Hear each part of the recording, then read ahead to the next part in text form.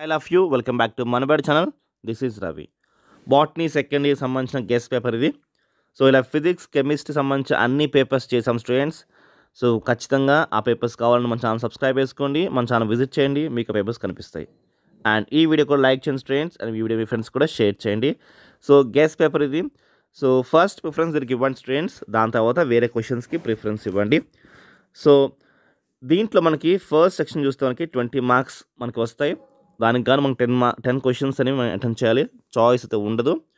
So ఈ 10 questions attend చేస్తే మనకి 20 మార్క్స్ అయితే వస్తాయి కదా. సో ఖచ్చితంగా మీరు ప్రికాషన్స్ తీసుకోవాల్సిన చాప్టర్స్ ఏంటంటే ఇవి. సో యాజ్ పర్ ఇప్పుడు వెయిటేజ్ వైజ్గా ఇచ్చిన క్వశ్చన్స్ ఇవి. So define hydroponics and what is plasmid and what is it significance. So hydroponics అంటే ఇట్స్ టైప్ ఆఫ్ హార్టికల్చర్ అది. సో అది ఏంటంటే మనకి ప్లాంట్స్ అనేవి వాటర్ బేస్ మీద మనకి గ్రో చేస్తారు. నాట్ లైక్ ఏ సాయిల్ నుంచి న్యూట్రిషన్స్ కాకుండా వాటర్ నుంచి తీసుకునేవి, దానే హైడ్రోఫోనిక్స్ అంటాం. ఇలా మీకు ప్రతిదీ క్వశ్చన్ ఎక్స్ప్లెయిన్ చేస్తాం, నెక్స్ట్ వీడియోస్లో ఎక్స్ప్లెయిన్ చేస్తాం. మీరు సబ్స్క్రైబ్ చేసుకుంటేనే మీకు ఆ వీడియోస్ రీచ్ అవుతాయి, లేకపోతే మీకు రీచ్ అవ్వవు స్టూడెంట్స్, మైండ్లో పెట్టుకోండి. So what is plasmid and what is it significance అంటే, ప్లాస్మిడ్ అనేది చిన్న ఒక సర్కులర్ డిఎన్ఏ అది మనం బ్యాక్టీరియాలో కనిపిస్తుంది మనకి. సో దాని సిగ్నిఫికెన్స్ మీరు రాయాల్సి ఉంటుంది. So డిస్టింగ్విషన్ between the ఎపో enzyme and co factor కోసం రాయాలి, డిఫరెన్సెస్ రాయాలి. సో డిఫరెన్సెస్ రాసిన తర్వాత ఒకవేళ రేపొద్దున మీకు ఎపో ఎంజైమ్ కోసం అడిగితే మాత్రంకి ఆ డిఫరెన్సెస్ సంబంధించిన ఎపో ఎంజైమ్ రాస్తే సరిపోతుంది. లేదా కో ఫ్యాక్టర్ కోసం అడిగితే ఒకవేళ కో ఫ్యాక్టర్ కోసం రాసుకోవచ్చు. సో ఇలా డిఫరెన్సెస్ సంబంధించిన ఆన్సర్స్ని మీరు డిఫరెన్సెస్ చదువుకోవాలి. ఒకవేళ సపరేట్గా అడిగితే కూడా అదే మ్యాటర్ని సపరేట్ మ్యాటర్ని రాసుకున్నా మీకు మార్క్స్ వచ్చేస్తాయి. మీ టెక్స్ట్ బుక్లో ఉన్నట్టుగానే లేకపోతే మాకు వర్క్ బుక్లో ఉన్నట్టుగానే ఎగ్జాక్ట్ రాస్తే మార్క్స్ వస్తాయని మాత్రం పెట్టుకోకండి.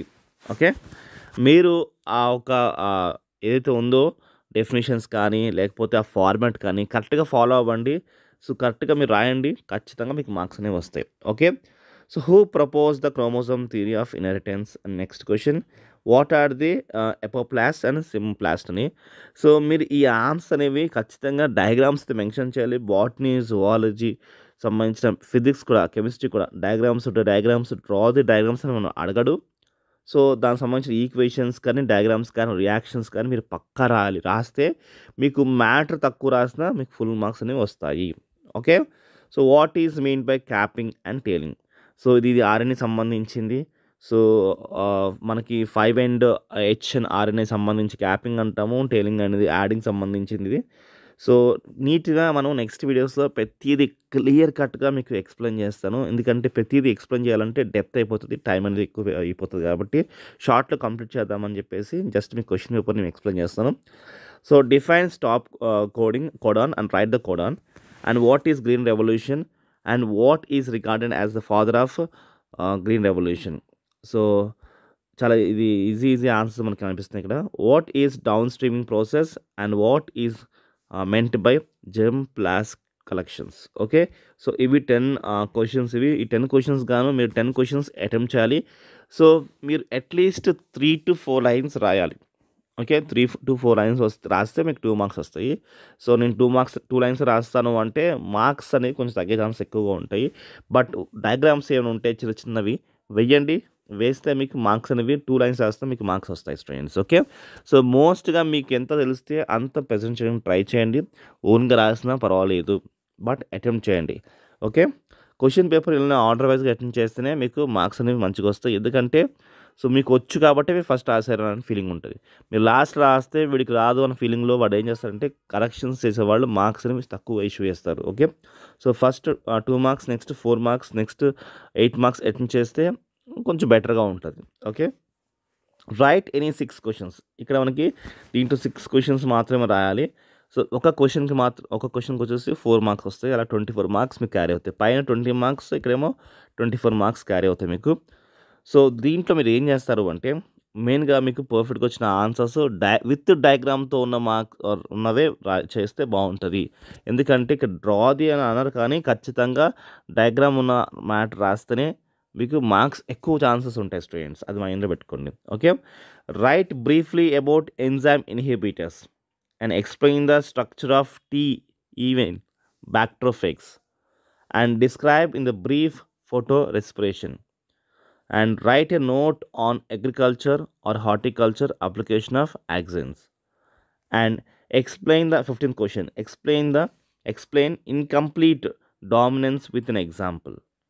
Mention the advantages of selecting a pea plant for experiment by Mendel, and what are the difference between the DNA and RNA, and write in a brief how the plant synthesizes amino acids. So ఇవి questions. అయితే ఇక్కడ చూడండి, మనకి difference between the DNA RNA ఇచ్చాడు. ఒకవేళ మీకు తర్వాత question DNA కోసం కూడా అడగవచ్చు సపరేట్గా, ఆర్ఎన్ఏ కోసం కూడా అడగచ్చు. సో డిఫరెన్సెస్ చదువుకుంటే మీరు డిఎన్ఏ సంబంధించిన మ్యాటర్ రాసి డిఎన్ఏ డయాగ్రామ్ మధ్యలో వేయండి, పక్కన సైడ్కి వేయకండి, మధ్యలో వేయండి. సో అప్పుడు కొంచెం ఆన్సర్లు ఎంత కనిపిస్తాయి, మార్క్స్ అనేవి కొంచెం ఎక్కువ వస్తాయి. ఒకవేళ సపరేట్గా ఆర్ఎన్ఏ అడిగితే ఆర్ఎన్ఏ కోసం మీరు రాయండి. సో మీకు నిజంగా అలా డిఫరెన్సెస్ అనేవి మీకు హెల్ప్ అవుతాయి. అండ్ మెండలీస్ అడ్వాంటేజ్ పీ ప్లాన్ కోసం అడిగితే మీకు పీ ప్లాన్ కోసం తెలిస్తే మీరు రాయండి. సో ఇక్కడ మీకు మార్క్స్ అనేవి ఈజీగా వస్తాయి. Okay, so horticulture right a note, 14 question చూడండి. Right a note on agriculture are horticulture applications of axons. So మీకు ఈ పాయింట్స్ తెలిస్తే ఆ పాయింట్ రాయండి, కానీ ఎగ్జాక్ట్గా ఆన్సర్ మీకు ఎగ్జాక్ట్ ఆన్సర్ చదువుకోండి, ఎగ్జాక్ట్గా రాయండి. బట్ రాని పక్షాన మీరు ఎన్నో కొన్ని పాయింట్స్ హార్టికల్చర్ మీద కానీ అగ్రికల్చర్ మీద కానీ రాయండి. సో మీకు మార్క్స్ అనేవి క్యారీ అవుతాయి. ఇక్కడ చూడండి, right a brief about the enzyme inhibitors కోసం అడిగాడు. సో మీకు ఎంజైమ్ ఇన్హిబిటర్స్ కోసం ఏమేమి తెలుసు ఆ పాయింట్స్ మీరు మెన్షన్ చేయండి. అలాగా describe the brief photo respiration photo respirations మీకు ఏమేమి పాయింట్స్ తెలుసో సో రాయండి. కానీ మీకు మొత్తం తెలియదు నాకు ఆన్సర్ అని చెప్పేసి మీరు ఆ ఆన్సర్ని స్కిప్ చేయకండి. ఓకే, సో ట్రై టు మీకు ఎన్ని పాయింట్స్ వస్తే అన్ని పాయింట్స్ మీరు రాయడం ట్రై చేయండి. మార్క్స్ అనేవి మీకు గెయిన్ చేయడం ట్రై చేయండి, మా సజెషన్స్ మాత్రానికి. ఓకే, పేపర్ అటెంప్టింగ్ అనేది సపరేట్ స్కిల్, అది కూడా కలిపి చెప్తున్నాం ఈ వీడియోస్లో. ఎందుకంటే చాలామందికి ఏంటంటే ఆన్సర్ ఎగ్జాక్ట్గా వస్తుంది రాస్తారు, కొంతమంది నాకు సరిగ్గా రాదు అని రాయడం మానేస్తారు. సరిగ్గా రాదు రాయడం మానేసే కన్నా మీరు ఏమి రాయకుండా కన్నా ఏదో రాస్తే బెస్ట్ కదా. సో అది మైండ్లో పెట్టుకోండి. ఓకే, ఆ లెసన్ సంబంధించినవి ఎంతో కొంత వేరే టాపిక్ అయినా సో దానికి రిలేటెడ్ ఉన్న టాపిక్ రాయండి. వేరే టాపిక్ మొత్తం డిఫరెంట్ టాపిక్ రాయకండి. సో దానికి రిలేటెడ్ టాపిక్ ఏమైనా ఉంటే కూడా రాయొచ్చు, మీకు మార్క్స్ అనేవి ఇష్యూ చేస్తారు. ఓకే, సో థర్డ్ వచ్చేసి మనకి సెక్షన్ సి, మనకి 16 మార్క్స్ అనేవి వస్తుంది. దీనిలో నుంచి 2 క్వశ్చన్స్ రాయాలి. Okay, so explain the reactions of క్రిప్ cycle diagram అయితే ప్రాక్టీస్ చేసుకోండి. డయాగ్రామ్ ప్రాక్టీస్ చేస్తే మనకి డయాగ్రామ్ చూసి మీరు పాయింట్స్ రాసేస్తే కూడా మీకు మార్క్స్ వస్తాయి. డయాగ్రామ్ వేయండి.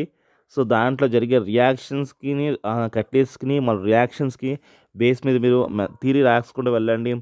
సో ఈజీగా మార్క్స్ వస్తాయి. Give a brief account of the tool of recommended DNA లేకపోతే ఆర్డిఎన్ టెక్నాలజీ. సో ఇక్కడ డిఎన్ఏ మ్యాటర్ చదువుకోవాలనుకుందాం. ఇక్కడ 4 మార్క్స్ డిఎన్ఏ కోసం అడిగితే కూడా రాయొచ్చు మీరు. ఓకేనా, so describe the tissue culture techniques and what are the advantage of tissue culture. So tissue culture techniques ఏవైతే ఉన్నాయో tissue culture techniques and what are the advantage of tissue culture. Diagrams అయితే వేయాలి. ఇక 20 క్వశ్చన్ చూడండి, మీరు DNA సంబంధించిన diagram అయితే వేయాలి. డయాగ్రామ్ వేయందే మీకు మార్క్స్ రావు. ఇక్కడ 4 మార్క్సే కాదు, ఇక్కడ 4 మార్క్స్లో వేయాలి. అండ్ 8 మార్క్స్లో కూడా డయాగ్రామ్ వేయందే, ఏ క్వశ్చన్కైనా సరే డయాగ్రామ్ వేయందే మీకు మార్క్స్ ఇష్యూ చేయరు. సో 4 మార్క్స్ వచ్చేసి ఏమో 2 మార్క్స్కి డయాగ్రామ్ అంటారు, 2 మార్క్స్కి ఏమో థియరీకి అంటారు. అండ్ 8 మార్క్స్లో కూడా అంతే, డయాగ్రామ్స్కి ఇన్ని మార్క్స్ అని ఉంటుంది, థియరీకి ఇన్ని మార్క్స్ అని ఉంటుంది. ఖచ్చితంగా మీరు డయాగ్రామ్ అయితే మెన్షన్ చేయాలి. అందుకోసమే ఆన్సర్ చదివే ముందు కూడా మీరు డయాగ్రామ్ నేర్చుకుని దాని తర్వాత ఆన్సర్ రాయండి. Okay, describe the tissue culture techniques and advantage of tissue culture techniques రాసేసిన తర్వాత మీరు డయాగ్రామ్ కూడా ఉంటే మెన్షన్ చేయండి. ఖచ్చితంగా డయాగ్రామ్ ఉంది మెన్షన్ చేయండి. దాని ద్వారా మీకు మార్క్స్ అనేవి ఈజీగా వస్తాయి స్టూడెంట్స్. సో ఇది గెస్ట్ పేపర్ స్టూడెంట్స్. సో దీనివల్ల మీకు కొంచెం ఈజీగా మార్క్స్ అచీవ్ అయ్యే ఛాన్స్ ఎక్కువ ఉంటాయి. ఖచ్చితంగా మిగతా వీడియోస్ కూడా చూడండి, మీకు ఎంతో హెల్ప్ అవుతాయి స్టూడెంట్స్. ఓకే, సో మా వీడియో లైక్ చేయండి, సబ్స్క్రైబ్ చేసుకోండి.